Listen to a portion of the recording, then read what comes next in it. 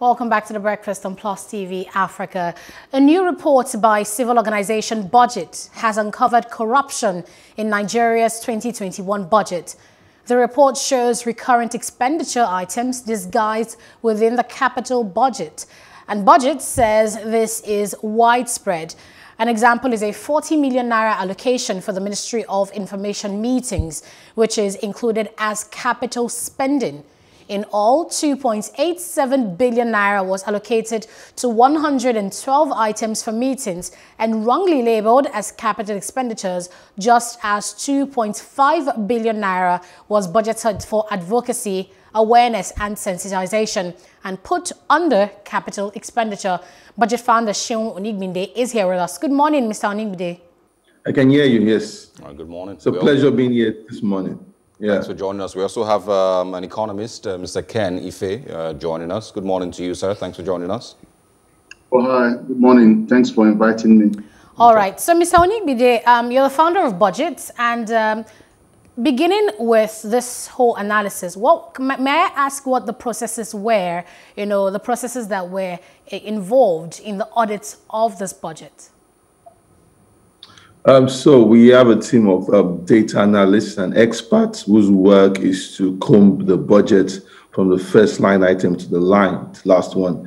There are over 19,000 line items in the budget, so we pay attention to everything. We also have a software that guides us in doing this. And one of the things we first look at is to check the classification of items, which is what you've said, because you would hear that the capital expenditure is possibly 30% of the budget. But you also want to interrogate that clearly to be sure that items that are placed as capital items are actually capital items. So one of the things we do is to look into the budget from the beginning to the end and review and analyze them, and to be certain that they are doing the right thing. And when we looked into that budget is when we found many things. When we have found capital budget padding, where people just take overhead items and label them as capital projects, and which has a direct impact on the people or has a long-lasting effect on the people. The second thing you see, again, is a mismatch between institutional mandates and capital projects. So you have like a Ministry of Forestry that is trying to deliver solar lighting projects. Also an institution around forestry delivering solar lighting projects. Or somebody that is also on human rights doing different work on doing sensitization or delivering also solar lights. I mean, so many things, just a mismatch between what exactly ministry should do and that. Then you see duplication of project, a single project with the same budget code and be repeated over and over and over. And we believe that the budgeting process should have been better improved beyond this. We should not be at this level at this time. There should be a better way to comb in the budget and ensure that we are doing the right things. Nigeria has a revenue problem. But what our analysis has shown is that Nigeria also has an expenditure efficiency problem, which is we also spend the little we have, which is underpinned by significant debt on frivolous items, which should not be at the end of the day. All right. Ken Ife, I'm going to bring you in now. You're an economist. For a long time, we've talked about budget padding. The former National Assembly headed by Bukola Saraki was the last time that we had a big conversation on it. So seeing all of this now, what does this all mean for you? And then second, how dangerous is this that we keep having these repeated figures here and there, and complete lack of blockage of leakages in Nigeria's budget? Well, I think let me begin by congratulating BUDGIT because they are doing an excellent job, and I hope that the capacity that they represent find a way of transmitting across the whole budgetary process and monitoring process. I know that the crux of the matter would be the level of the political will to deliver, and they actually try to do it timely to inform the budgeting process as they are actually coming to appropriation. So sometimes I can't understand why, if they raise all these alarms, not much gets done.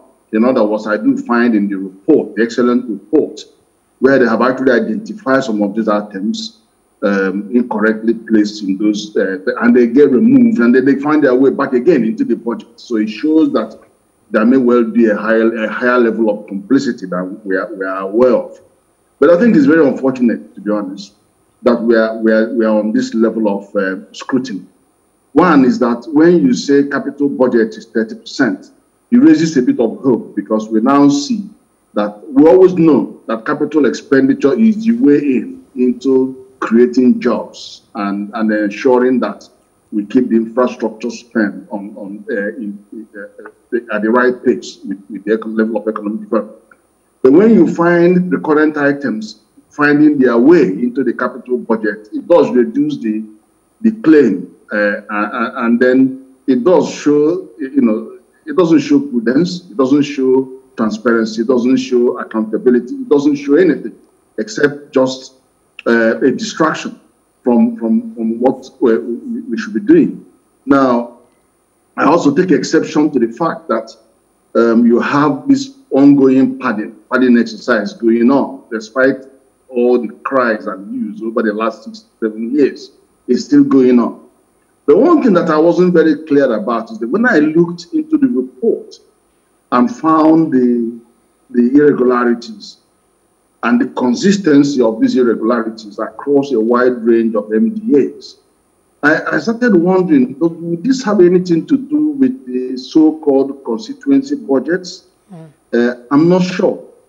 But when I look at the level of complicity, the level of duplicity, they are so accurate. It's the same number, the same description. It's all repeating themselves.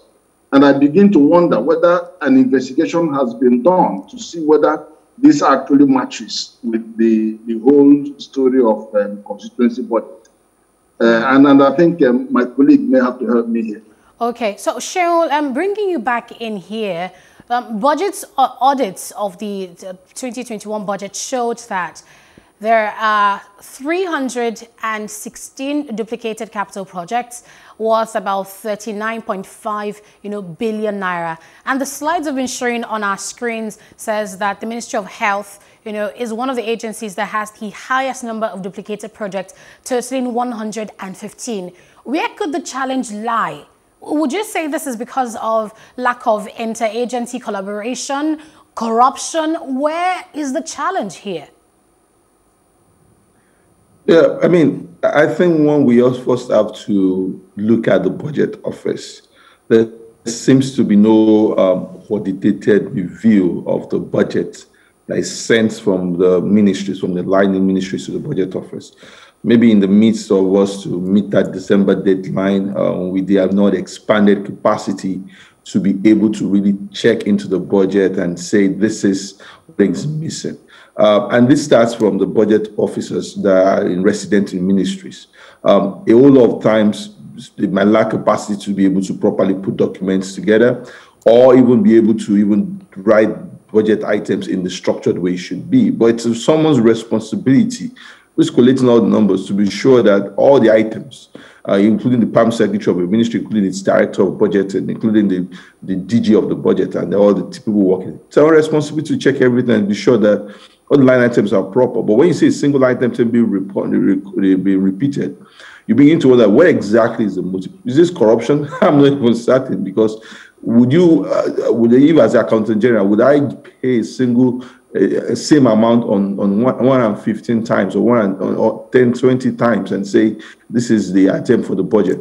But I feel like as we go along with the budget, our next step beyond this media and also engage with budget officers of line ministries if they are open to it. And we are doing this early because this is May, and we know that another process for the 2022 budget has started, so that we are able to salvage the budgeting process. This means 6 years that this administration has been in office, and things should have rapidly improved in the way our budgeting documents have been processed, but we don't see significant improvement. This 2021 budget was really a big letdown. Yeah. There is, and Seun Onigbinde, you mentioned Nigeria, does have a finance problem. We're struggling with generating enough money. We continue to see budget deficits that have to be backed up by loans. It would make a lot of sense if we had an auditor general or an accountant general who's able to spot these things, block these leakages, ensure that there is no repetitions of these figures here and there, to ensure that money that is meant for healthcare, for infrastructure, for security, is enough, and of course goes in those places. So, Mr. Ken Ife, I want you to speak on the Accountant General, the Auditor General, and the National Assembly that, of course, went through all these processes and approved this budget and give a go-ahead for it. Well, what I would say, without being too particular on each of these offices, is that the work that the budget does is so critical, because it does show how pervasive the use of technology can take us to the next level. It uncovers the corruption, it uncovers irregularities, and then what we're now saying is what is the level of political engagement and political expression of political will and the building of or extending of capacity for the appropriate authorities who are either appropriating this budget or verifying this budget or uploading the budget to the frame, or even monitoring and evaluating. To what extent can we rise to their level to ensure that the benefits of technology, the use of technology for this scrutiny is upheld? And this is very critical. And let's tell you, I'll give you an example. For years, we have battled with access to finance, to the base of our economic pyramid, including, of course, the farmers. But see what technology has done. We have bank verification number, BVN, and then we also have satellite. Imagine, satellite coordinates, GPS satellite coordinates has been recommended to be attached to this project so that anybody can pick up, go into the internet and go and see, oh, they said they're going to build this power station, so not power, this 2-kilometer stretch of solar power. Where is it? You can now zoom down to where that location is and see whether it has actually happened, because they have claimed the money. So, but if they are totally rejecting the inclusion of this, then it raises a big alarm. And I have to say to body, continue the fight. Just look at advocacy. You need advocacy. You are just one.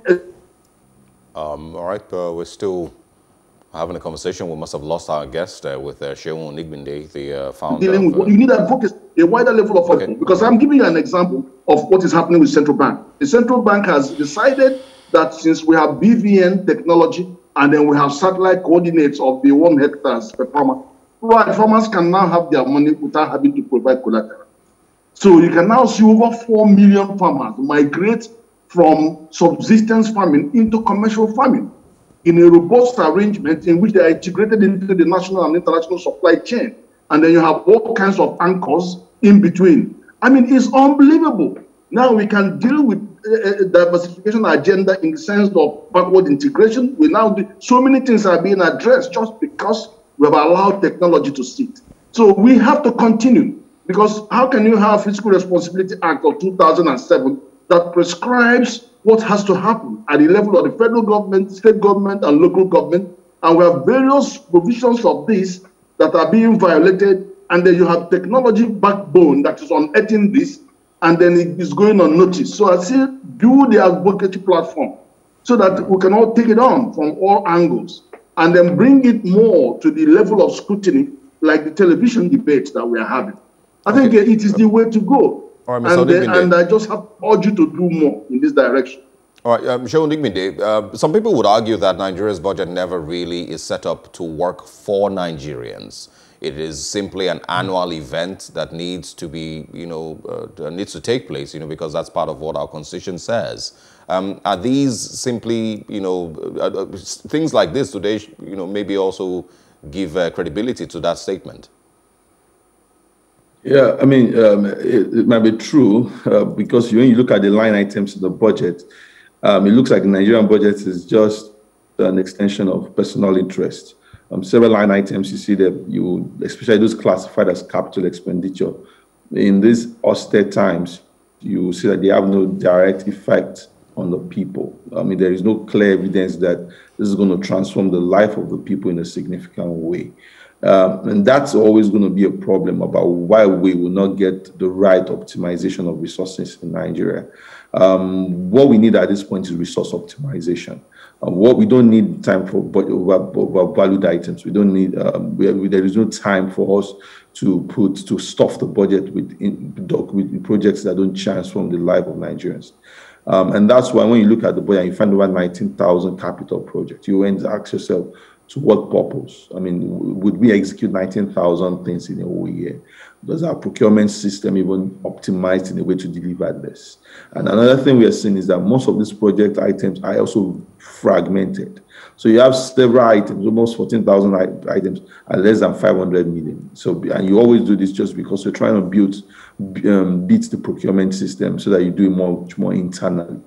And you don't maybe go to the Federal Executive Council and where that's much more bigger oversight. Well, for me, I think the federal government should be the federal government, focus on the big pipe projects that transforms the lives of people on a whole scale, projects that state government, local government can plug into. Not you burden yourself with a 10 million naira solar power system or a 5 million naira street lighting system. All those things are unnecessary. Let us know that the federal government should focus on the big pipe projects that transform the citizens. And that's exactly what the function is supposed to be. But when we say after we've had 100 billion constituency project that we say it's our own way of getting the senators or the House of Rep members to be more intimate with their citizens, why are we still focused on this small micro-sized project again? There's no discipline. That's what I'm saying. There's no discipline in the budgeting system.